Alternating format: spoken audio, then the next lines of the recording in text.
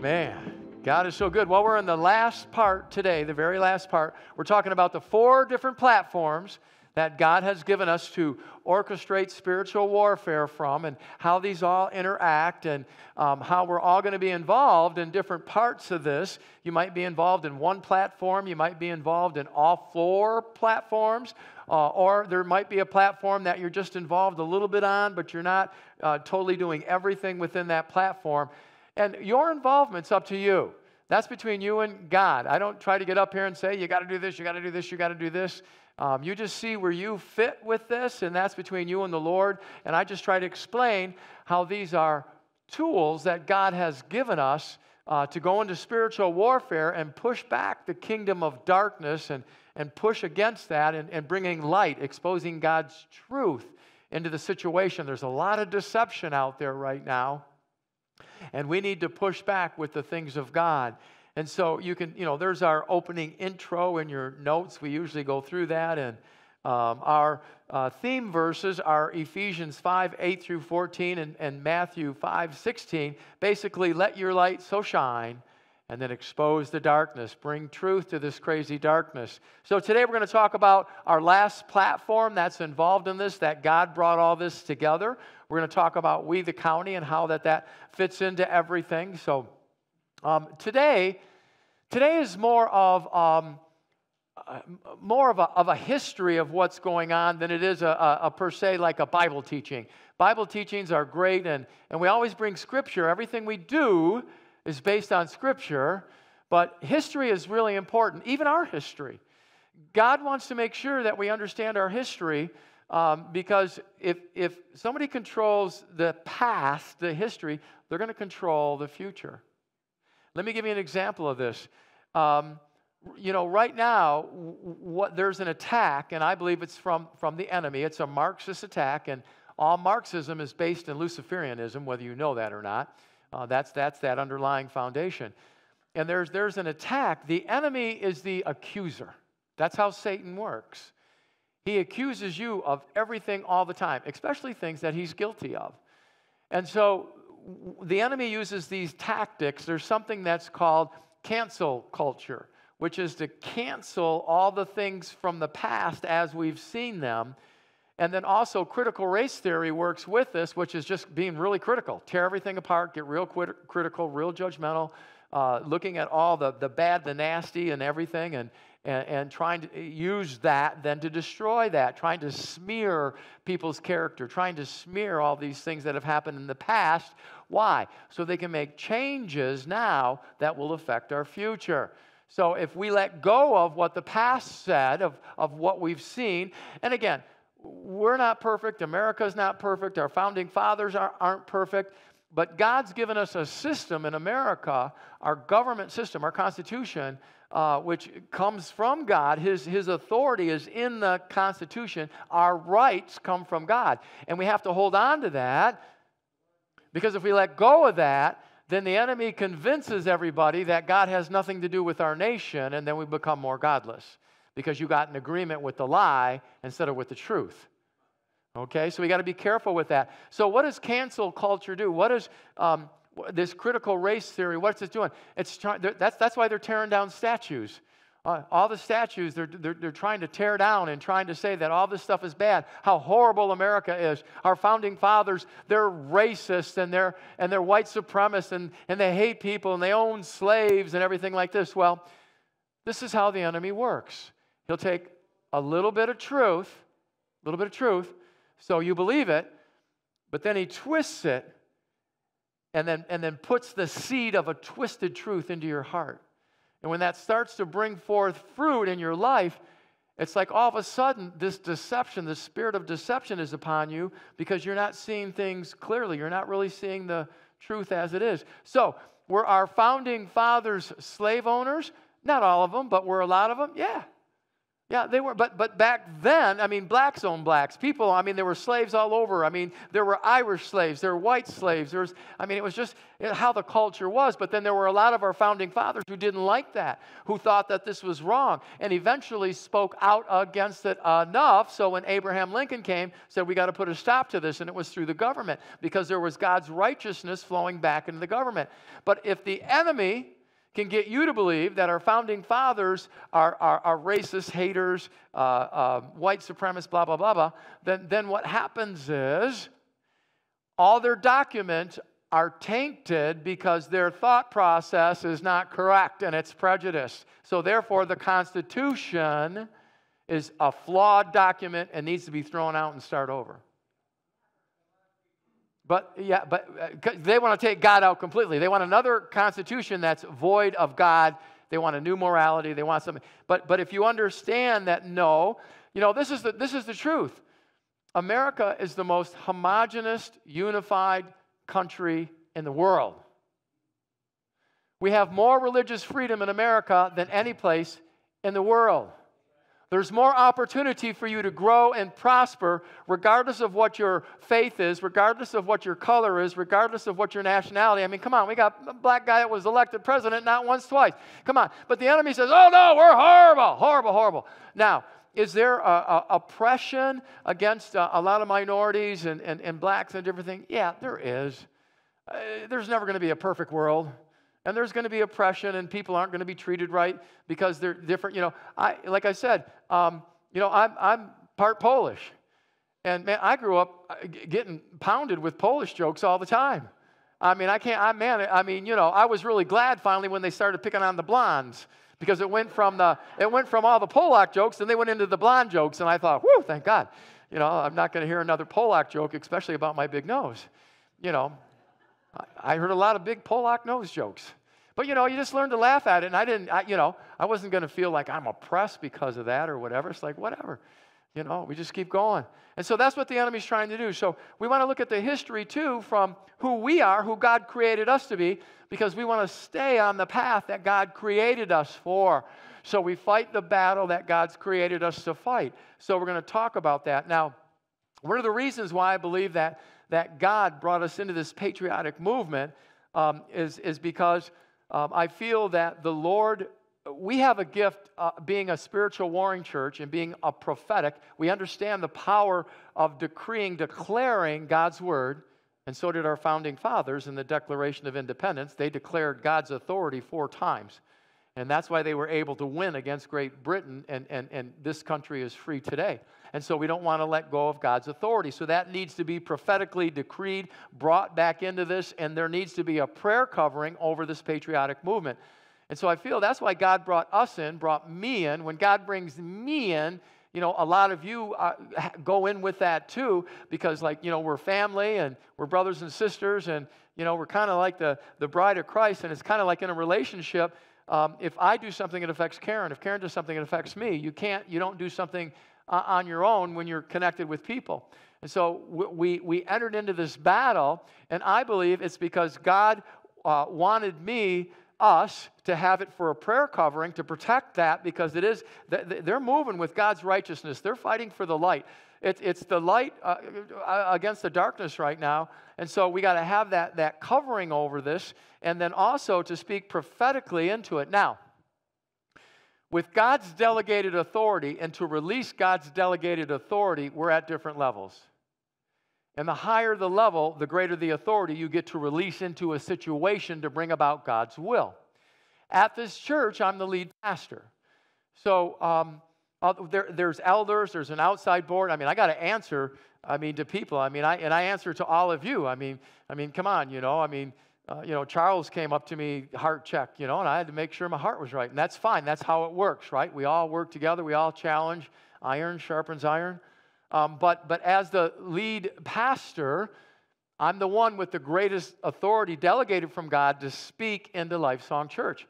But that doesn't mean I get to do what I want and I can, whatever. There's people that still, we have checks and balances, which is good. So the same thing with the patriotic movement. Now, if we are praying for the patriotic movement from a distance and we're not involved, let's say we're not really involved with the patriotic movement, but we're gonna pray for it from a distance. Well, we're praying to it, but it's not the same thing. It doesn't have as much authority as if God takes a person and puts us in this and over this, because, being the founder of We the County, now there's almost 2,000 members and 76 counties and 450 small businesses involved, and 4 or 5 other huge patriotic organizations join with us. But from that perspective then, when I get to pray and prophesy over what's going on, I'm releasing God's authority over the movement instead of to the movement. If I'm not involved, when we pray and release, it goes to the movement, has a little bit of effect. But when you're over it, when you're over something, understanding God's authority and how God works, when you're over it, it releases it through and it creates a covering over it. And it brings God to pass throughout the organization in a much more powerful way than if you're not over it and you're out here speaking to it. It doesn't release God's authority at the level as when you're over it. That makes sense, right? I know it does, because you guys understand spiritual warfare. And I believe that's why God brought us into this thing. Now, I want to go and talk about our history. Let's go way back. This is so cool, how all this stuff, God is so cool. And so we want to look at the history. So way back on September 11th, 2001, the terrorist attack, most of us are old enough to remember the terrorist attack that happened on America. And so on 9/11, I remember hearing, this is when our church just started. We were just a couple months old. We were back in Sandusky, and we were a church at that point called Lights of Hope Ministry. And so when the terrorist attack hit, we were devastated. I don't know if a lot of us remember. I mean, you can remember where you were when you heard. It was like a panic and a shock. Thousands of people were killed. Our towers were going down. We didn't know how many planes were out there. A plane crashed in a field. A plane hit the Pentagon, as well as the towers, and the towers were burning. And I remember our church was brand new, and I went to the church, and I laid flat out. I laid prostrate on the floor, and I was just crying out to God, and I heard real strong in my heart, I felt this is why Life Song was created at that time, it was Lights of Hope Ministry. And I remember God saying, you were created, I have a plan. I've got a plan for this ministry. But I never realized it would take 19 years to come to fruition. So I knew that somehow God raised us up for a specific call at that time 19 years ago. So now fast forward 19 years to January 2020. So this is about 2 years ago. And Rabbi Jonathan Cahn, he's a huge author. He's a prophetic voice. He's a rabbi. He's a Christian Messianic Jew. He has a worldwide ministry. He wrote the book, The Harbinger. I don't know if you ever read that, but it sold a couple million copies. Very powerful prophetic book. And a lot of times we do things, and it kind of like lines up with what he's doing. It just floors me. It's not like I look to and see and try to imitate. It's just, no, God told us to do this, and then it's like, oh, lines up. This is really cool with what somebody else is doing.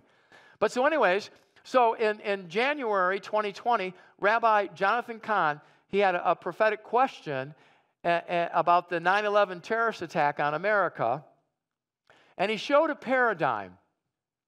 What a paradigm is like a parallel or a pattern of something that God has done and how God works.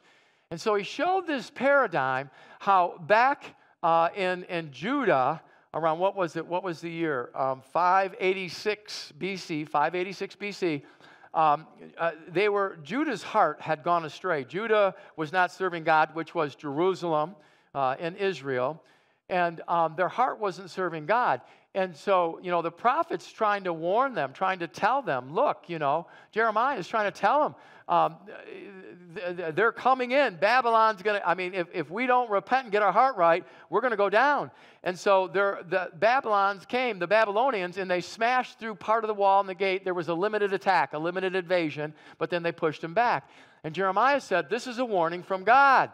And if we don't change our heart, the next time it's going to be a complete annihilation. We're done. And that's exactly 19 years later, then Babylon came back and they took them captive, they destroyed Jerusalem.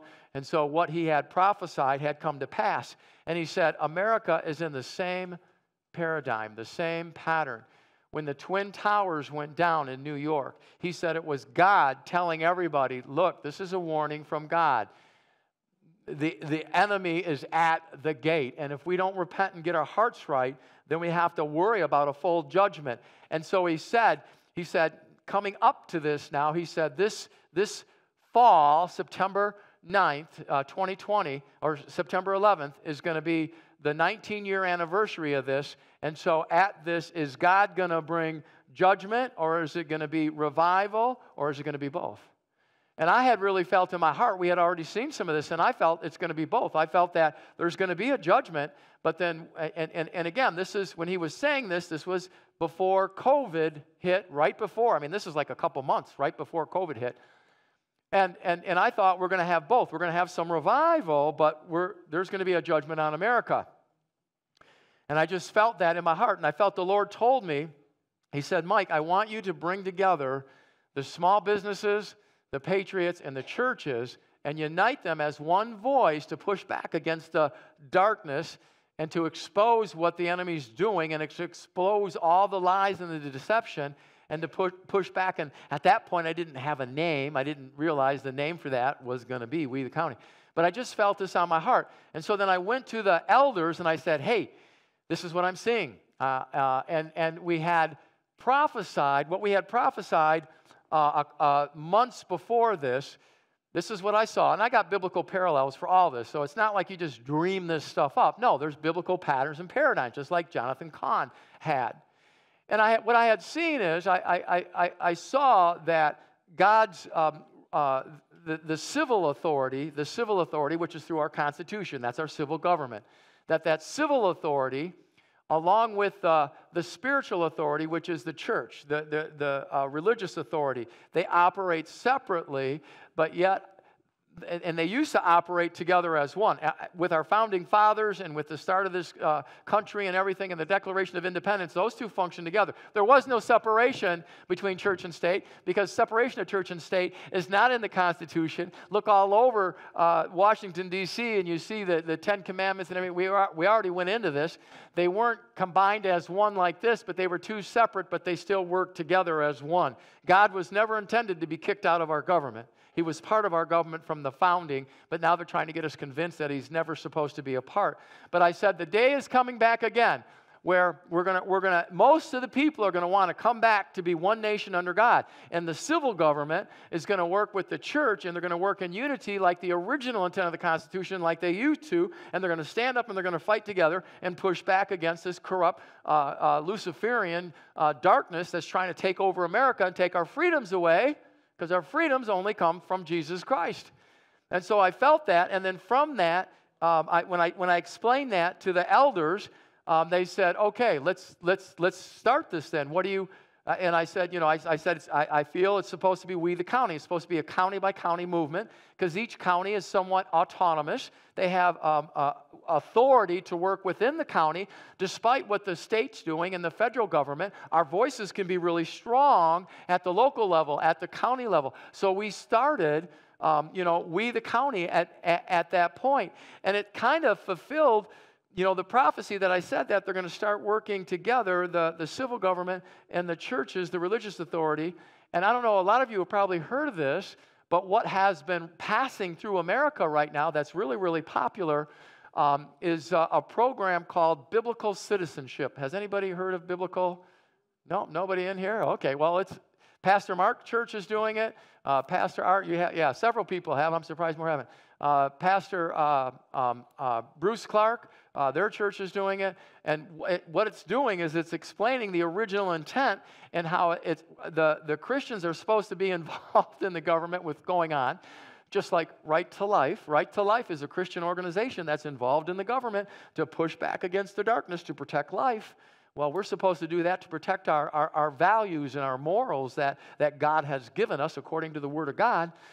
And so this program is now sweeping the nation, called biblical citizenship. So what we had prophesied is growing up in the nation, and more churches are understanding this concept of what we've been talking about. So we decided to do this. So we're going to start We the County. So what you do when you start something, right? You got to have a vision. So I typed out the vision and wrote the vision for what We the County is going to do, what we're going to stand for. And then you got to have a website. And then you got to have a logo. You need those things, right? So people can see it and get involved. We start getting that done, and Carissa was the person working in the office to do all that, and she starts doing a good job, and I'm not sure when it's going to come to pass or how we're going to, launch it or anything like that. We don't have any dates or anything. And I go on vacation. I go up, as you guys know, every summer I get 2 weeks off, yay, and we go fishing, and I love it, and we go up to the cabin. So we went on vacation, came back, and I heard that the website was done, and I heard that Carissa came up with the logo. I didn't tell her what to come up with. And so I'm all excited, and I get back on a Thursday, and I look at it, and so I go to the website. Oh, this looks really cool, and people can sign up, and it's got our vision. And then I look at the logo, and the logo is just the torch from the Statue of Liberty. They call that the beacon, okay? And it was just that, and I noticed it was just black and white. Well, I like color. So I'm like, man, I would like a little color in there, maybe in the flame or some color. So the next day I meet in the office, and I meet with Carrie and with Carissa, and we're talking about We the County, how it's coming, website, what do we got to do, blah, blah, blah, blah, blah, and getting all that organized. And then I brought up, I said, I like the logo, but I don't like the black and white. I want some color. And Carissa, with a very sweet, humble heart, God bless her, she said, well, I believe in my heart that it's supposed to be black and white. So it's like, sorry, Pastor. It's going to be black and white. And I'm sure if I would have insisted and said, no, I'm the pastor, because I got the authority. You listen to me. You put color in there. But that's not a good pastor. That would be a bad pastor. And so I thought, okay, cool. It'll be black and white. And so then, how we understand about that 19-year paradigm, the 19-year paradigm of what happened back in Israel, the tribe of Judah and Jerusalem, with that limited invasion. 19 years later, the full invasion came. Well, we're coming up on the anniversary of that, and it just so happens that the 19-year anniversary of 9/11 is the 19-year anniversary of Lifesong Church, and they're both coming into the same weekend. And so we got the logo, we got the website, we got the vision, we got it. So I said, so we're all set. So next week we can launch this thing. So we're going to launch We the County the next weekend because it's our 19-year anniversary. Let's do this and let's launch it. And so we decided, okay, next week we're going to launch this. And so then the next morning, Saturday morning, a week before the launch, I get a devotional from Jonathan Cahn called Sapphires, and it's a daily devotional where you get scriptures, and he gives you a good word for the day. This magazine comes out monthly, once every month. And again, Jonathan Cahn tied in with so much of this stuff. He's the one that I saw the parallel of 19 years and Lifesong Church, and this is why you were created, and it's 19 years later, but you were originally called Lights of Hope, but now you're Lifesong, and how all this is fitting together. And so I'm thinking of all this stuff, and I look at the magazine for the first time, and on the front cover for that month is the beacon from the statue, just not the whole Statue of Liberty, just the beacon, exactly like our logo. And then the thing that floored me, this magazine always has color galore. I mean, there's color in this thing. It's color busy, color dizzy. And but that logo on the front, black and white. I couldn't believe it. And then I remember Carissa saying, it's got to be black and white. And I thought, woo! So on the weekend coming up, that Jonathan Cahn, who talked about the paradigm with 9/11, puts all this stuff together, and I see that. And so for the month is the logo, which we just picked in black and white on the cover of that, and it's going to be our 19-year anniversary, and it's a 19-year anniversary of what's happening here. And when God started everything, He started us, our roots, our foundation. Remember, I say foundation's important. And remember when we first started, we were supernaturally given a key to a building called the Beacon. So it all started in the Beacon, and we were called Lights of Hope Ministry. And the prophecies about me is that I would be the lighthouse, and how all this stuff fit together, and it was just blowing me away. And so it got even a little more cool, because that morning then, when we're going to launch this of our 19-year anniversary, and I'm thinking of how all this stuff fits together, and then I felt the Holy Spirit go, you want to see something even more cool? He said, look up the definition of beacon. I'm like, oh, okay. So, I like on my phone, I got Siri's, I said, hey, Siri, give me the definition of beacon. So I look up the definition of beacon, and it floored me. God has, through all this and understanding, those of you who have been here long enough, God has given us a trumpet voice. And a trumpet voice is from Isaiah 58, and that's to speak prophetically to God's people. That's to speak and give warning and direction to God's people. And God gave that to us back in our 14th year anniversary. And again, it was all confirmed, and it was really cool, and blah, blah, blah. Don't have time to go into all that. But in that, God said, this is what your trumpet voice is for. He said, it's to warn God's people, it's to assemble God's people and equip them, and it's to celebrate the victory. So I knew this. That's our trumpet voice, and we already had this written down. And then when I looked up beacon, which is the same thing as shining that light, holding up. Now, here's the definition of what Siri's gave me for a beacon. It says a fire or a light set up in a high or prominent position as a warning, signal, or celebration. And I was amazed. I said, that's exactly what our trumpet voice is. That's exactly what God's called us to do. I can't believe this, and I didn't know that going in. And also, as you guys know, what is that torch called? It's called the beacon of hope. So we were lights of hope that was stationed in the beacon, prophesied to be a lighthouse with a paradigm coordinating with 9/11 terrorist attack, and God has a plan, and here we are with the 19-year anniversary of that, launching this ministry called We the County, which is pushing back against the darkness, doing what God's called us to do. If you think all that is an accident and by chance, I'm telling you, you can't see God's fingerprints. Come on, God is good. Man, come on. Woo! Yeah. Praise God.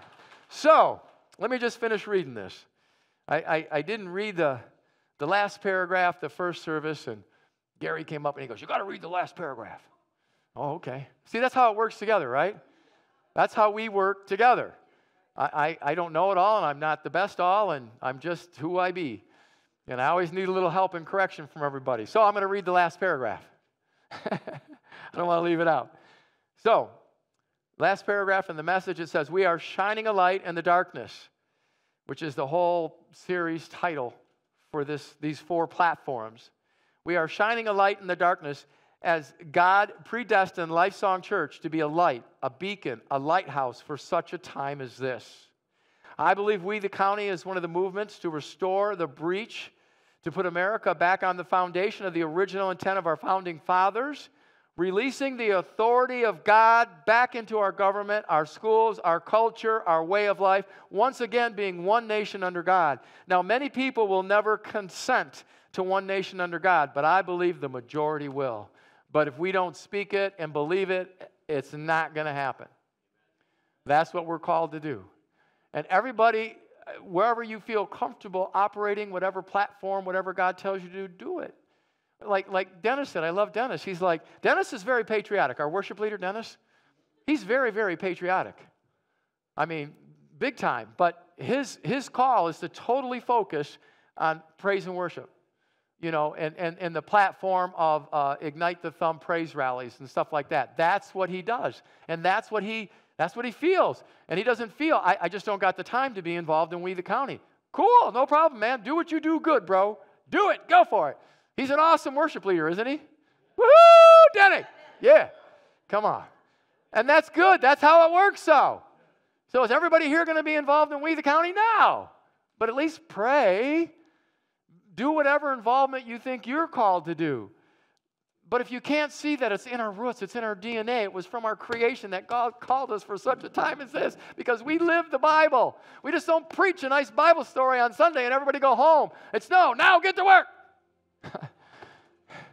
It's like those angels, when Jesus was taken up, when they took Jesus up, right? This is after, he was crucified, he rose from the dead, and he walked with everybody for 40 days in Book of Acts. And then Jesus just kind of like, whoop, was taken up in a cloud, and they stood there going like, oh. And the angels said, what are you doing? Just don't stand there. It's time to get to work. So you hear a good message, now time to get to work.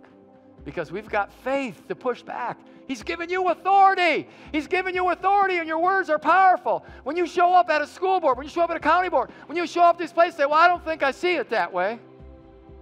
Let me tell you how I see it. And we're not ignorant. We don't shout people down. We don't get irate. We don't call names, because you have the power and authority of God. You can talk intelligently. You can have an open debate and dialogue with people because you have facts and understanding, and your point is very valid.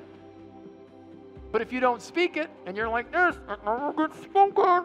Put your mask on and shut up." Anyways, I couldn't help that. All right. Well, God is so good. Hallelujah.